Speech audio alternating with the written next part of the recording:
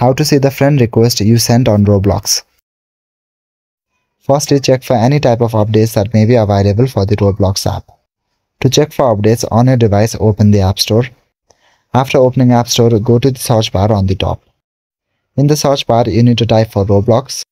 Now search for it and look for updates that may be available. If there are updates available, then update those. If not, then go back to your home screen. Also, if you use an Android device, then make sure to go to Google Play Store and follow the same steps. Now from your home page, you need to open the Roblox app. Launch the Roblox app on your device. In Roblox, make sure that you are logged into your account. At the bottom panel, you will see various icons with options. Tap on the last option, 3-dot icon. Now here you will see various sections. From that, tap on Friends. Here you can search for your friends. Tap on the search bar at the top right corner and write the name that you want to search for.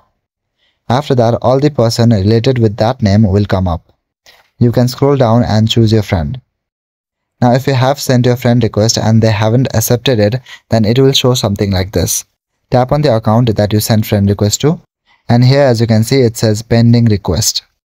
If you look at the background, then you will see a different icon. This icon indicates that your friend request hasn't been accepted yet. So this is how you can see the friend request that you have sent on Roblox. And that is it for this video. I will see you in the next one. Thank you.